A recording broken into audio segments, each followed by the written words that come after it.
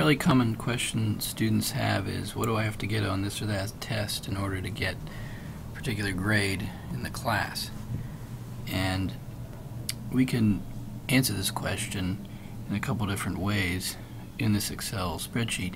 One way, of course, is just to play with it and enter a bunch of grades in for quarter test 3 and final exam and see what you come out with. But a more efficient way, if you know how to use it, is the solver add-in that I'm going to demonstrate here. So start out with, you should have your table showing grades so far. Here I'm assuming the student has done all the assignments and quizzes and has gotten perfect score for that. Got 20 out of 25 on the quarter test 1 and 22 out of 30 on quarter test 2. Obviously yours are going to be somewhat different. And of course grade is failing right there, but it's only because it's assuming these empty cells are zeros. So the first thing to do with the solver add-in is you need to actually add it to the program. We don't have to download anything, it actually comes with Excel. It's kind of strange that it comes in with Excel but it's not actually installed. We have to go to the add-in menu, just as we did with chi-square. It should be listed somewhere here. There it is right there. Click on Go and check next to Solver Add-in. Press OK. Take a few seconds and you'll actually know that it's added in if you go to the Data menu and you see Solver over here on the right. And it says a what-if analysis tool that finds the optimal value, blah blah blah. The key phrase, what-if analysis, right? So what if I get a grade of this on the quarter test? What would happen to my overall grade? Or we're actually going reverse. We're saying, what if I want a minimum grade of 75%, 85%, whatever? What do I have to get on quarter test 3 in the final exam? Now before entering solver, I want to do one thing, and that will help us in the solving process in terms of making some assumptions. Usually people's grades tend to sort of hover around a certain value. It's kind of unusual that somebody would completely flunk one test and then ace the next one. It happens, but it tend to fluctuate around an average. So in order to make this realistic, we're going to put an assumption into this solver that the grades on these last two tests aren't going to be that different from each other. And in order to do that, what we need to do is calculate the difference between this grade and that grade. And I'm going to just do that here in cell D11, and an equals sign, and I'm going to subtract D6, or rather D7 from D6. And you'll see that we're going to add that into the solver later. So I'm just getting a difference there, and actually I'm going to add one additional thing to this difference. I'm going to put parentheses around it, and I'm going to put ABS next to it, which stands for absolute value. Basically what I'm doing here is I'm saying the absolute value of this difference is going to be calculated here. Absolute values, if you remember from math, is simply the distance from 0. So any negative signs get taken away. And that's obviously going to be 0 for now. But these numbers are going to change because it's a what-if analysis, and so Excel is going to start entering in values in here to give us the grade that we might want. Okay. So I come up here to the solver, and it gives me this dialog box. Let's just focus for now on the set objective. Okay. And here it has the address for that objective already. It's already entered a lot of this stuff in here. I'm going to actually delete all this stuff so I can show it to you step by step. Because when you open your solver, it's not going to have all that in there. So we'll start with the set objective. The objective is the final grade.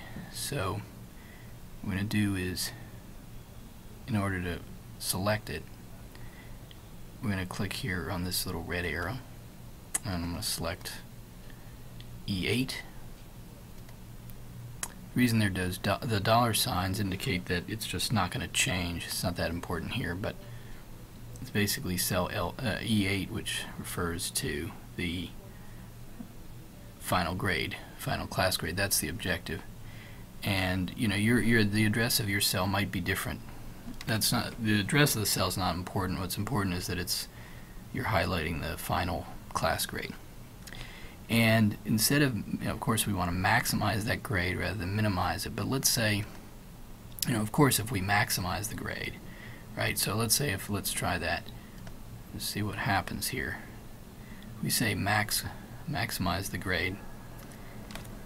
The next thing we want to do is identify the changing variable cells. These are the cells that we don't know, basically. And in this case, there's two things we don't know. We don't know the quarter test 3 and the final exam. So press that little red arrow and highlight these two cells here. They show up. And that little colon in the middle there just means it's like a dash from B6 to B7. Okay, and now before pressing solve, I just want to note the solving method. I would select simplex LP. I'm not going to get into what that means. Now, what do you think is going to happen when we press solve here? Well, if you're going to maximize the grade, you're going to get the perfect score on quarter test 3 in the final exam, right? One thing we're forgetting, though, Excel has no idea that you can only get a 30 on quarter test 3 and a 50 on the final exam, so we actually have to tell it that. And I can add these constraints here. So we're going to basically say on the quarter test 3 you can only get up to 30, final exam you can only get up to 50, and we might actually want to be realistic and say, well, you can get a perfect score, but sometimes careless mistake or some problem, you might lose a few points, even in the best circumstances. So when we add these constraints, what I'm going to do is I'm going to click on this red arrow, highlight quarter test 3, the cell that will contain that raw score, and I'm going to say, instead of 30, which is the technical maximum, I'm going to say 28. That would be maybe just one or two errors, but it's a very good score. I'm going to add that, and then I'm going to do the same thing here. I'm going to the raw score for the final exam be 7, less than or equal to. Again, I'm going to leave us a little leeway there for some errors to be more realistic. Say 48. I'm going to add that in, and now when I'm done, I'm actually press cancel, and it takes me back to the solve parameters dialog box, and now I'm ready to solve. Now you can probably guess the answer of what's going to happen here. If we have a top grade and I press solve, okay, now it just throws numbers in here. Well, of course, it threw in the highest numbers we had allowed it to give. We said the highest for quarter test 3 was 28, highest for the final exam was 48, okay, that we sort of realistically thought was possible, and that ended up with a grade of 91%. Now, we wouldn't have needed Solver to do that because we could have entered these numbers in ourselves, right? But let's try Solver to do something that might take a little bit more playing around with the numbers if we didn't have the solver. Instead of maximizing it, of course we could minimize it, which would be, of course, defeat the purpose, and of course would give us zeros. But just as a exercise in understanding what's going on here, if I say minimum and I press solve, of course it's going to give me zeros, the minimum grade. Now you can always click on return to solver parameters dialog to go back, or you can just click on the solver again. We're now going to get to what we really want to do here, and that's what use the value of box here. What we're doing is, sometimes the student will say, well, in order to get a B, what do I have to get on these next tests? So let's try that. Let's say if it's a B, say it's an 85%, so 0.85 there. So what we're doing is we're saying here that the total grade for the class, we're aiming for a minimum of a B.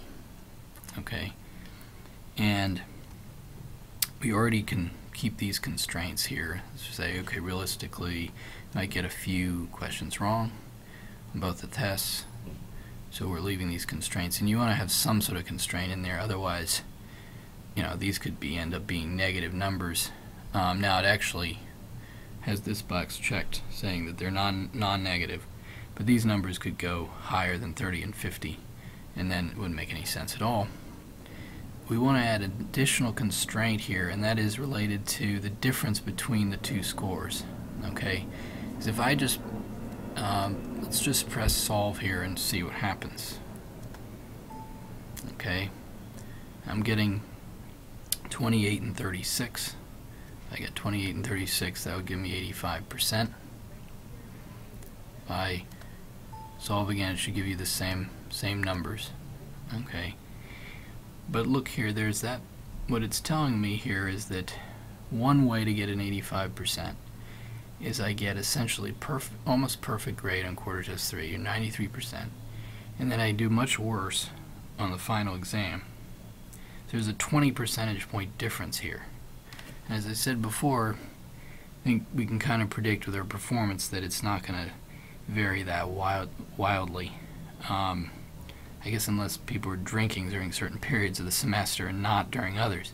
But usually you got scores that are about not equal to each other, but they fluctuate around some average, and they don't just wildly go up and down. So one way to make this a little bit more realistic is to put another constraint here. I'm going to add another constraint. In this case, I'm going to add this difference cell, and I'm going to say, okay, can it be more different than, say, 15%? The two grades, the quarter test 3 and final exam. It makes it more realistic. Whatever those grades are, they're not going to be wildly divergent. So I add that and cancel. Goes back to the solver parameters here. So I've got the 3 constraints, and now when I press solve here again, now notice that the numbers that it gives me did slightly worse on quarter test 3 and somewhat better on the final exam, like that. Okay, so now it's giving you these grades are then going to translate into a final grade of 85%, like that. Now let's say we can change the minimum score we're aiming for.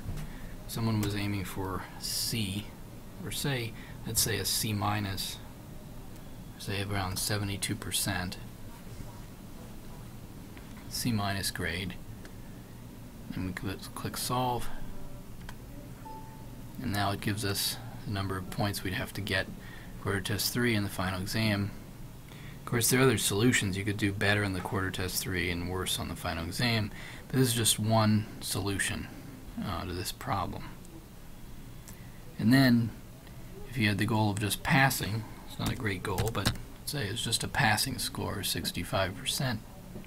We can do the same thing, and Excel gives us, what we would need, one scenario to pass the test, to pass the class. And so, hopefully, this makes sense to you. The solver add-in is one of the more complicated, sophisticated things that Excel can do. It can be used for all kinds of things. Companies can use it to think about their pricing, about in terms of how do you price something in order to make the most profit. So obviously, when you're pricing something, a higher price means, well, there's more profit per unit sold, but fewer units are actually sold. So becomes an issue of what the price should be to make the most profit. That's a little bit more complicated problem than this, which is basically just under a set of constraints. That is, say, some realistic constraints on how well somebody can do on a test. What kind of grade can they get, or the reverse way to say, okay, if I'm aiming for a threshold or a particular grade, minimum grade of whatever, what would I have to do on the quarter test 3 in the final exam?